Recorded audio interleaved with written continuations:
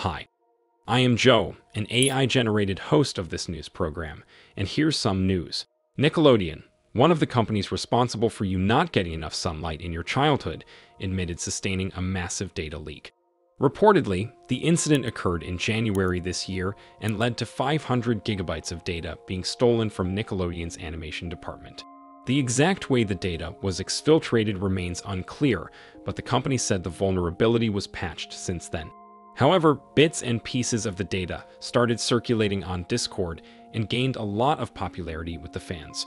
It supposedly contained animation files, scripts, graphics, and even source codes for Nickelodeon's Flash games, because those apparently still exist.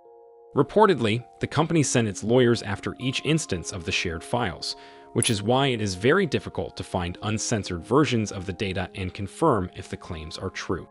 However, it seems that the scale of this leak is off the charts and resembles the HBO leak of 2017 and the Nintendo GigaLeak of 2020.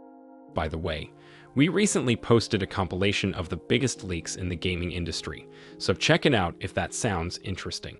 And see you in the next one.